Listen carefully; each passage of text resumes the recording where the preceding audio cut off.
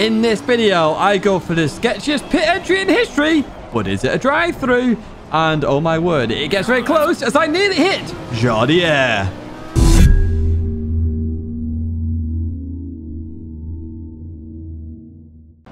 Hello everyone and welcome back to LFM, and we're doing the endurance race this time because I don't like the sprint race at Snetterton, and we're here at COTA, Circuits of the Americas. The person in front of me decided not to take part, so there's a bit of gap in front of us, and that Porsche comes over to the left hand side then as we head to turn one. Oggy going down the outside here. That Porsche then changes the line, really slows me up here as Oggy overtakes me there around the outside. We head down here, and there's also an Audi there as well. That Audi coming from behind and taking a position. So we've dropped 2 positions there.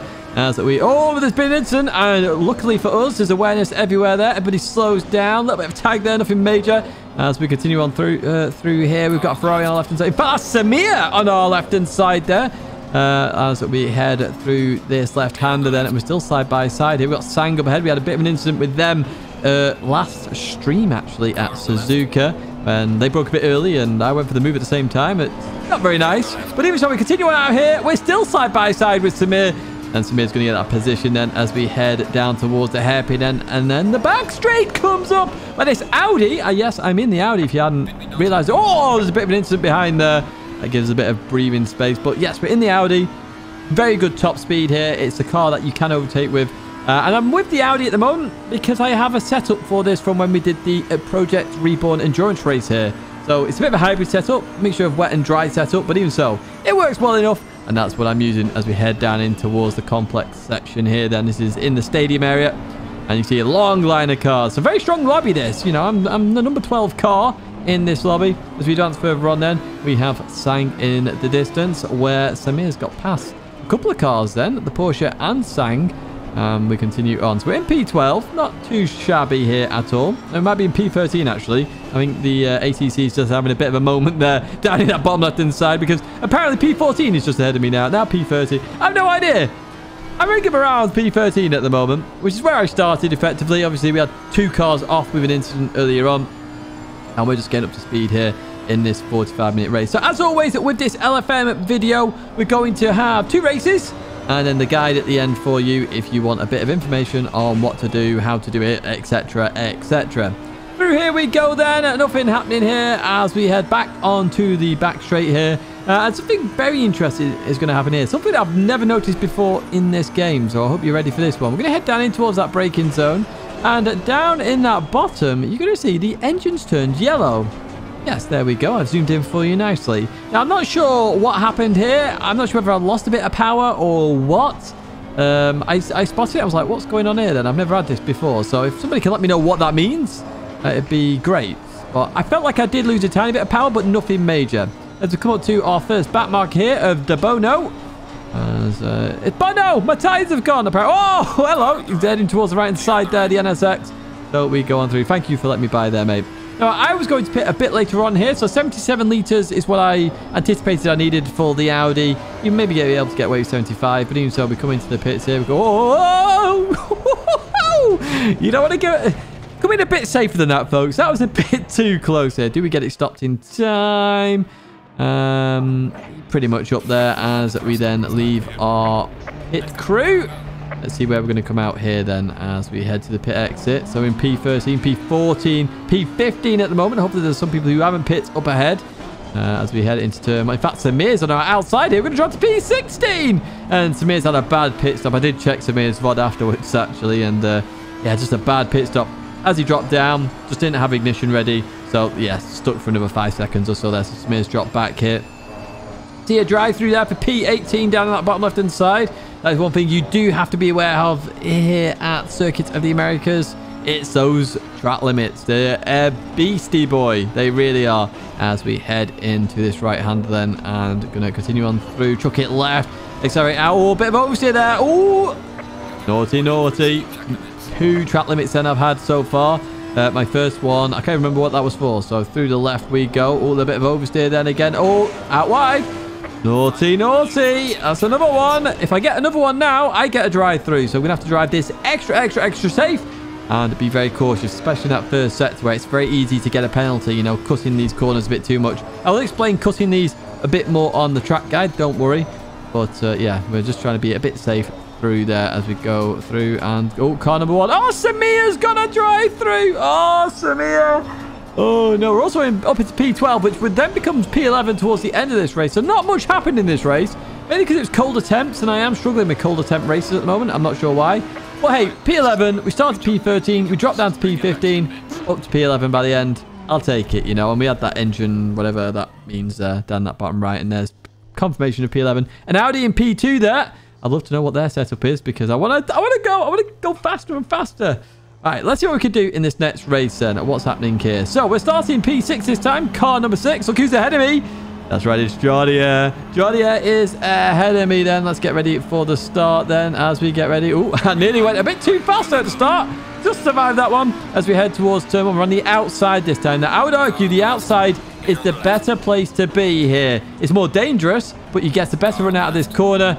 And we're going to see that here as we get past Charat there. And we're going to be up into P5, or technically P33 down in the bottom left at the moment. But we are actually in P5 here as we head into the S's then. Oh, Oggy's in the Audi as well, up in the distance. Oggy obviously likes minty colours in that minty Audi R8 there. We're actually in a TCR livery, believe it or not. So thank you to Europe for this. Now, we are going to be racing this again. We're going to do the full endurance on Sunday. That will be live streamed, so make sure you do check that out. However, we're not going to focus on that live stream right now. We're going to focus on this race because this one is an absolute corker. I hope you're ready for this one as we head down towards the hairpin then.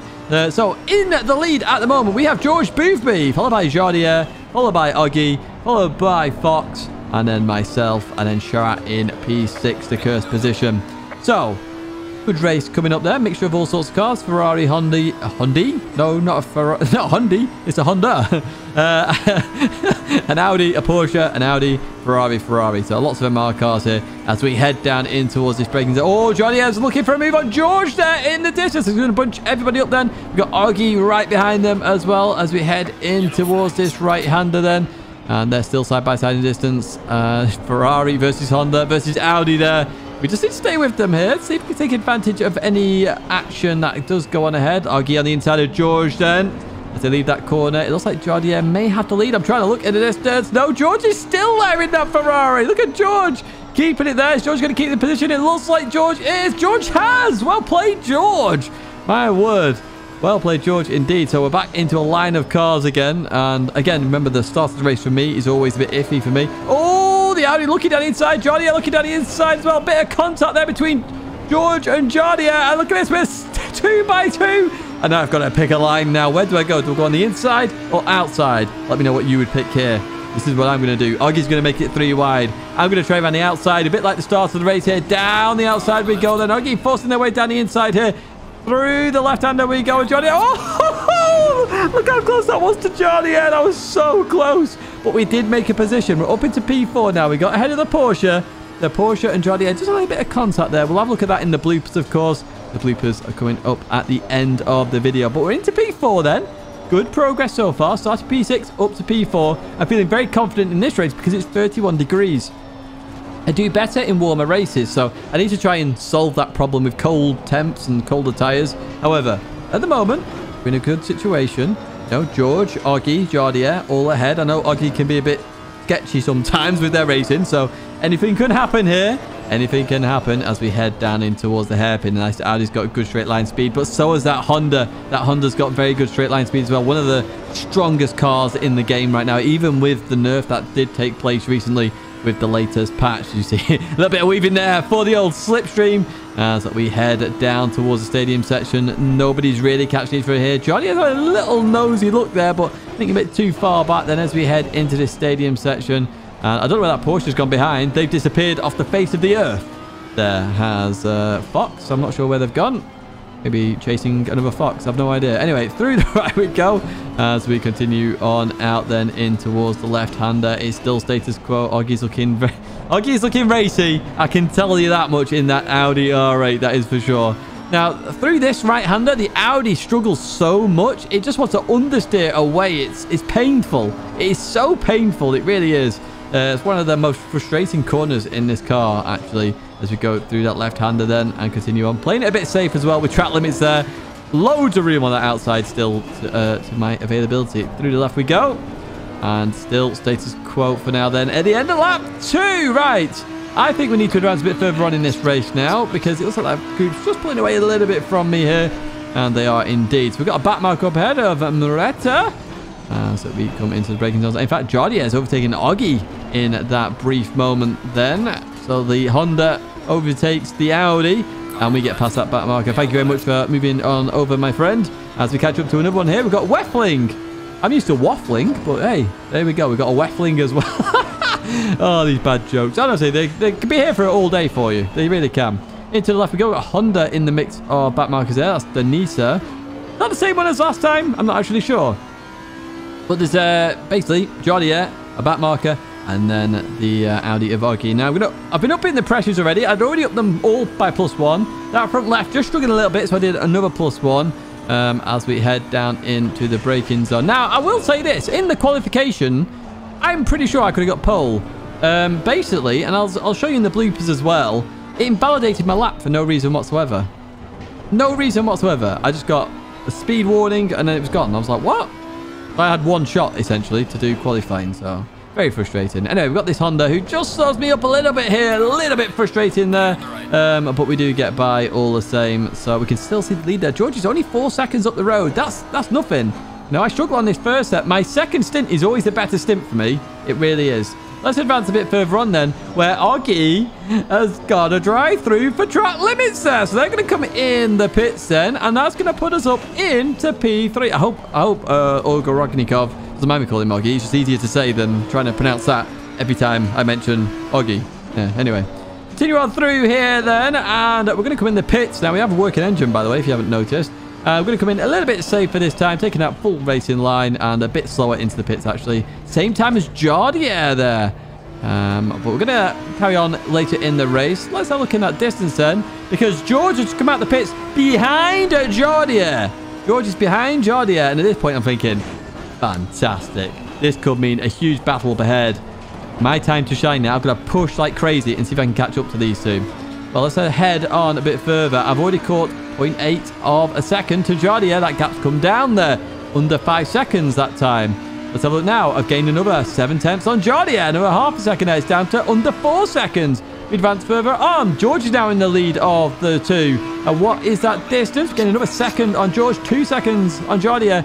It's down under 3 seconds. 3 seconds it's down under. As we head to the final lap then. This is the final lap. Jardier got past George. I decided to go for a bit of a vacation there on the outside of the circuit, but it wasn't quite enough. I wish it fought a little bit more, but I was pushing so hard. And I'm actually really happy with my performance here. You know, with a hybrid setup, you know, this is set up for both a little bit of wet and dry racing. There's definitely more. George absolutely punting Jardier at the end there. But yeah, this is set up for both, so there's definitely more pace that I can do here in that Audi R8. So I'm really happy with that. I really am indeed. And there you can see the final results then. 3 seconds off the lead there. 2.5 seconds off George. I loved my second stint there. I was pushing like crazy. Right, let's get into the track guide then, because that's why some of you are here. So heading up the hill then. The second to last white line is what I use. It's actually next to the 100-meter board, which you can see on the right there. But I use it. So I try and get as close to that as I can. And I'm going to be hard braking. Now, some of you will want to turn towards the corner. Others will just want to take a wider line and really accelerate early. Now, I would recommend just putting your foot down and going there. You really can. Going downhill as well, it'll benefit, just increase performance. Through there, just flat out. And as we head into here, okay, we're just going to go through these corners. And we're going to drop a gear every time and slow the car down that way. Now, a lot of the aliens brake. And you can brake there, but it unsettles the car. So I just let off and drop the gears and accelerate through there. Now, you want to turn left here before that tire barrier starts down the right hand side. Turn left. You just lift and turn in. I will say, by the way, on those S's, don't cut the first one, but cut the second and the third, and you should be fine. So just keep that in mind. For this right-hander then, the red and white curbing there, the last red bit there is my brake marker, and I'm just going to brake in a straight line. Now, I want to abuse the inside of this corner a bit more than I do here as well. I want to straighten the car up quickly and then chuck it left, and hopefully not get too much oversteer. I got a little bit too much there. There's definitely more time in that corner on this given lap. Head down here then. We're going to go over the curb here a little bit to widen the hairpin. And we're looking for the first white line after the right-hand side goes from red to green in terms of the curb in there. You can see that, the AstroTurf section. So as that white line appears, the first white line, you're going to brake, chuck it in, and foot to the floor as fast as you can. You want as much acceleration as possible. Be careful of the sausages on the exit, of course. But oh my word, you need a very good exit there because this is a long straight. Now, what I use here, depending on the situation, is the red tent or the light after the red tent, okay? You can use either of these.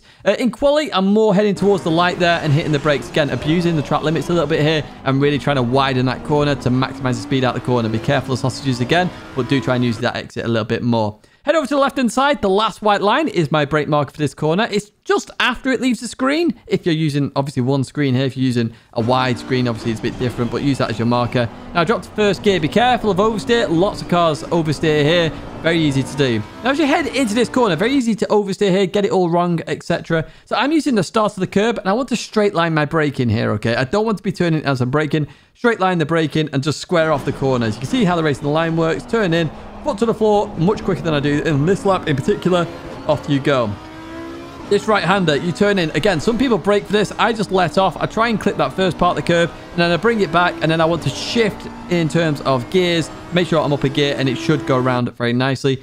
Head over towards the right-hand side then. I've got that light there. That's what I use for a brake mark here. Braking in a straight line, and I want to chuck the car in. So you'll just see that here. Brake in a straight line, chuck it in, avoid the sausage, and accelerate out. Be careful of track limits on the exit there. Very easy to get wrong. Heading towards the last corner then, you have that piece of tarmac, or the signs, whichever one you want to use here.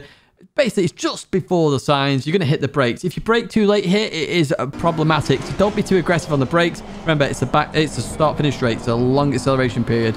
Leave that corner, and that is a lap of circuits of the Americas. That's not it for the video, though. It's time to have a look at what happened in the bloopers.